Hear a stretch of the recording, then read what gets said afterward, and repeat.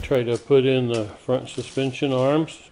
These long bolts, I'm just going to put a little bit of grease on these to help keep them from getting corroded because they fit inside a bushing. Alright, put the suspension arm in. Slides up here on this side. Want to put it through from the outside to the inside. There we go. Alright, that one's in. There we go. Washer and nut on there. This back one is a fatter bolt than the front one. And on the other side, a skinnier bolt. Alright, I'll snug those down a little bit, not totally tight yet. Alright, and the other side goes the same way. Grease bolt through there, slide this bolt in there. Alright, I'll put the nuts on but not tighten them up. Next thing I'm going to do is put these knuckle assemblies back together. Got a seal, that's the knuckle seal, number 710255. I put a little bit of grease around the outside of the seal so I could slide it in easier.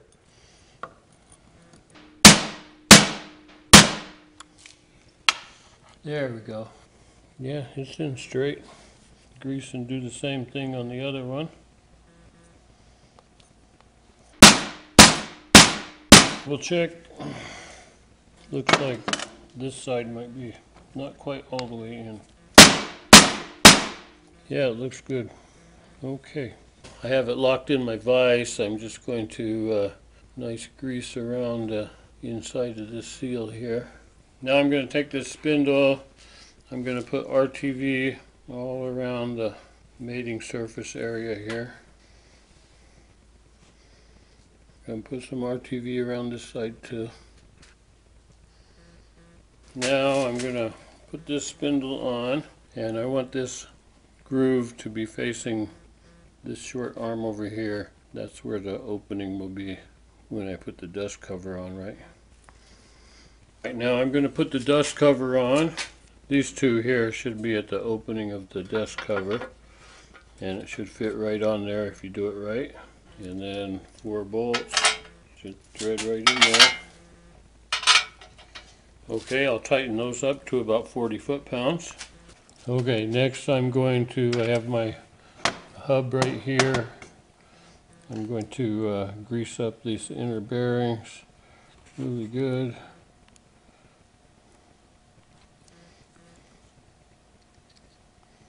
Just work my way around. Alright, I got this all greased up real good. Just going to drop it right in there.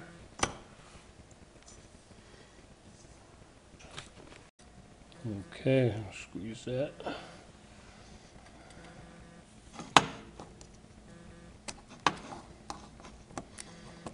Maybe I'll add a little more grease. Alright, next I'm going to put this inside oil seal on. This is 710239. The side with the spring goes in towards the bearings. Worried about messing up my... Alright, I think I got it. Now I'm going to put on the outside seal. I'm using National 710240. That has a metal side on one side and just rubber on the other.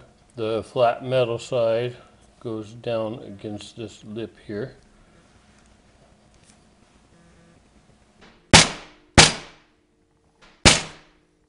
Okay, that's in there pretty good. I have this all greased up really good, inside, outside. I'm going to slide that down right on top of the spindle and squeeze that seal in there. There it goes.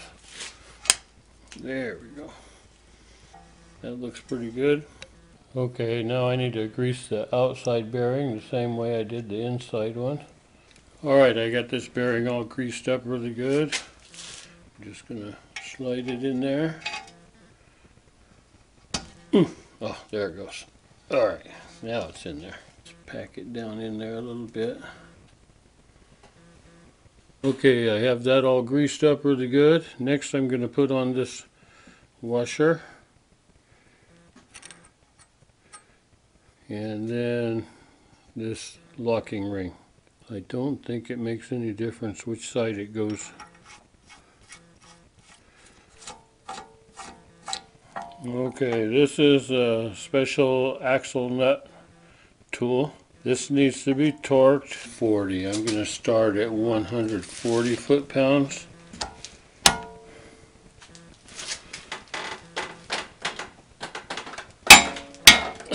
Okay, that's 140. Now I'm going to put this ring on. It has a little groove that slides into that groove on the spindle. Then the side with dips goes up here. And what I need to do is see if my screw holes will line up.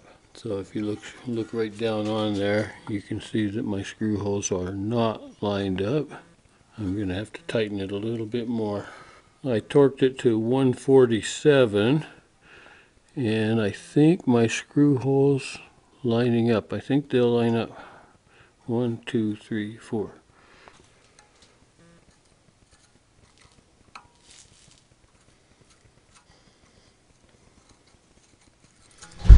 Yep, all the screws went in. Just gonna snug those down. Not too super tight, but tight. That should be good. I think it's good. It's supposed to be a little stiff. Sounds okay. All right. Okay, now I got to do the same exact thing to the other one. Before taking this out of the vise, now I want to take this piece and shove it right up in there. Put the little crown nut on there. These crown nuts are unusual because they take a size 19 socket. I'm going to torque that down to 45 foot-pounds. Hole is lined up okay. Now just put the cotter pin in.